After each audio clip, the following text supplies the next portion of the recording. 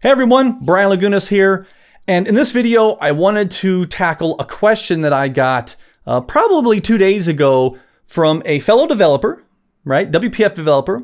And they wanted to ask, they're like, hey Brian, how on earth do you replace the WPF system context menu with your own custom context menu? Now, specifically, what they were talking about is when you're showing a WPF application and you have the main window, right? And then you want to right click on the title of that window, you'll get the system menu, okay? And this menu will have options such as, move, minimize, maximize, restore, close, things like that. Well, this person wanted to hide that menu and they wanted to show their own custom context menu, but they were having problems. They were trying to do everything in XAML and it just wasn't working for them. Well, luckily for them, I actually know how to do this. So I figured I would share my solution. So without further ado, roll the intro.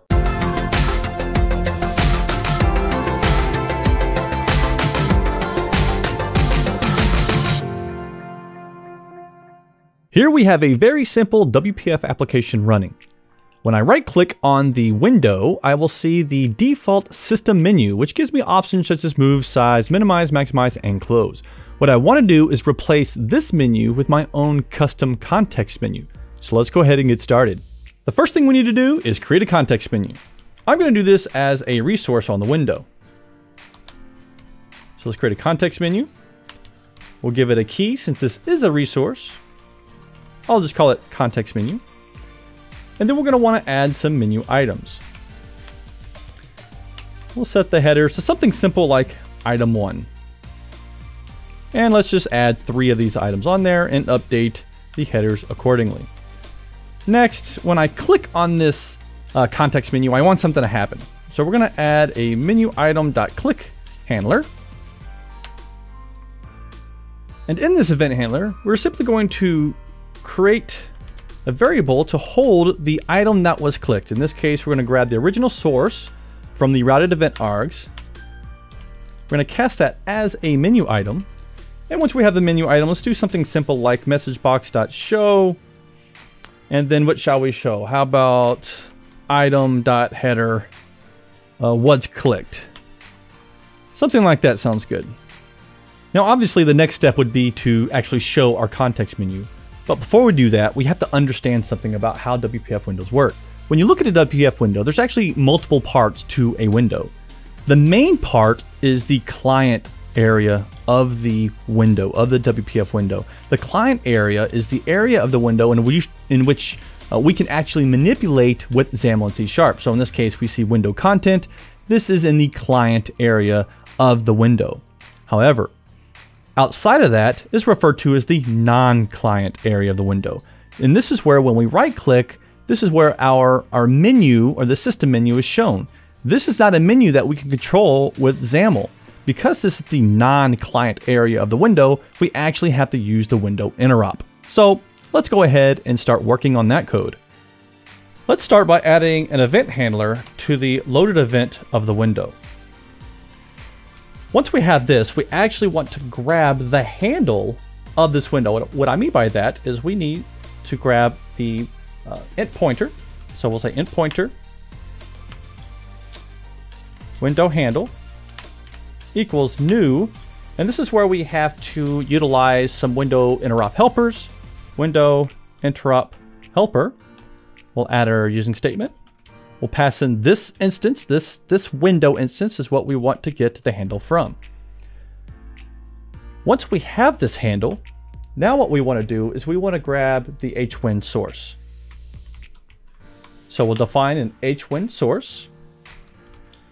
Hwin source equals hwin source from hwin. And we're going to pass in the window handle. Now that we have the source, we're going to hook into the Windows messaging loop. To do that, we're going to grab the hwin source. We're going to add a hook. In this case, we're going to add a new hwin source hook. And then we're going to pass in a method that will be called, which we'll call whenProc. And then we'll generate the method whenProc. Within this method, we're going to be listening for Windows messages. Essentially, whenever something occurs in an application, in a Win32 application, the Windows message loop sends messages throughout the application. And we're going to intercept those messages and handle them and show our context menu based on that logic. So we're going to return an int pointer .0 by default. Now, what we want to do is we want to listen for the right click or right button down message for that title bar. So to do this, we're going to check. We're going to say if message equals 0xA4. This is the message ID of the right button down. Now, you're going to ask me, well, Brian, how do you know that? Well, easy. I went to www.pinvoke.net and I looked at the Windows messaging constants. And all I did was I searched for the button down, and I see left button down, M button down. I can keep scrolling down. Nope, not what I'm looking for.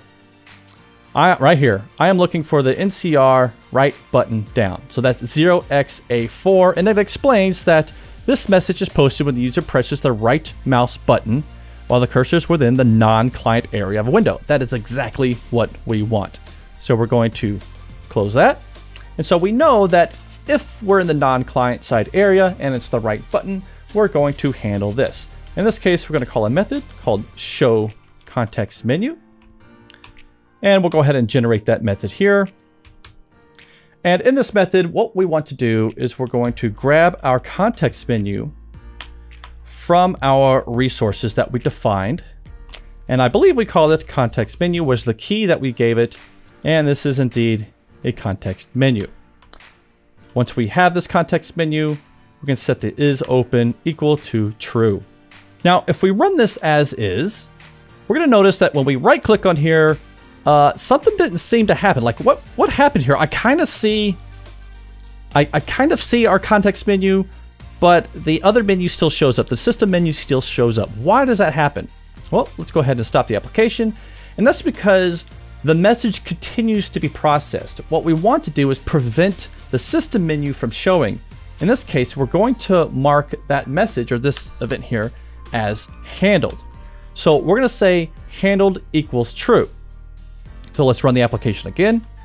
Now when I right click, we will get our context menu and hide or prevent the system menu from showing.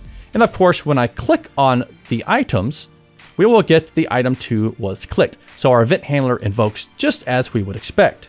Now we're not quite done yet because all we did was we checked to make sure that we were within, just pressing the right button down. And that could be anywhere in the non-client area. However, I actually want to make sure that we are in the title or the header of the window and not just anywhere in the window. So what we're going to do with this is we're going to add a condition to this if statement. We're going to check the param and we're going to convert this to int32. So we say wparam to int32 equals, and then it has to equal something. In this case, it's going to be 0x02. Now this here, this represents a hit test in the title bar of the window. A very common way to handle these actually is to create constants. So we'll create a private const of a uint, and we'll call this window message underscore NCR button down. Now, by convention, these are all caps. And then we'll set this equal to 0x0A4. We will replace our hard-coded value here with our constant. We will create another constant of a uint. In this case, HT for hit test caption, because this is the caption area.